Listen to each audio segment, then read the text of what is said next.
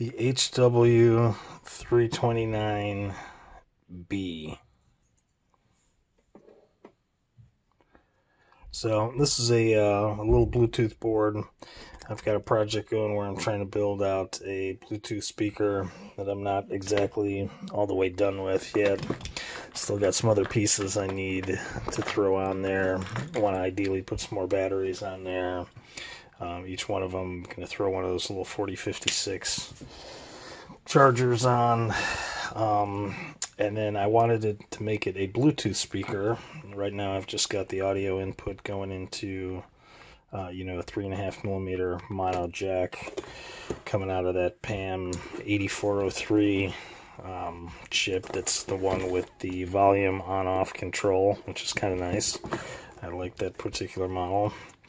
But so I ordered some cheap Bluetooth boards that haven't come in yet.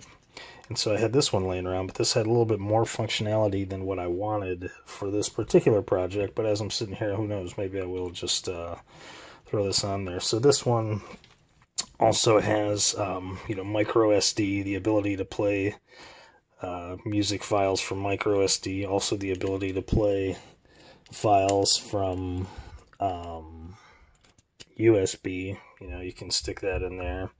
And when all I really need for this, that's all going to be kind of hidden away. All I really need is, a USB connection. And this has... No, all I really need is Bluetooth. I'm trying just to do Bluetooth. Bluetooth. It also has an equalizer button that works in that mode.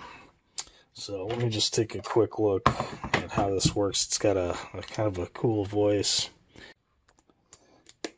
Let's see. Bluetooth mode.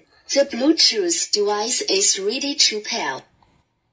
Let's turn on Bluetooth. The Bluetooth device is connected successfully. Wow, that was super fast. I don't know what it is, but something about that voice I really like. Let's try to play a song on here. Yeah, only super fast because I had it paired previously.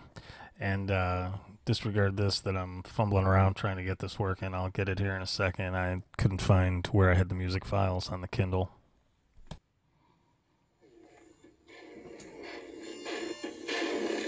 Alright, so it's playing for us now.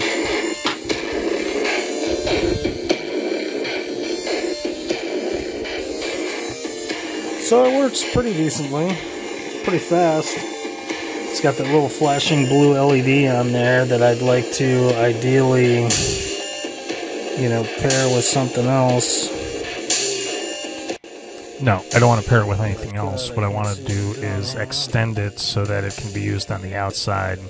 But these little surface mount, components in order to get that little small LED out of there, and that it's, I'd wind up probably wiping out half the board when I go to solder that. So I'm trying to prove here that the contacts meet, and I will actually do that. But in summation, I think this thing was pretty good. And I might, I'm going to make a video on this Bluetooth speaker.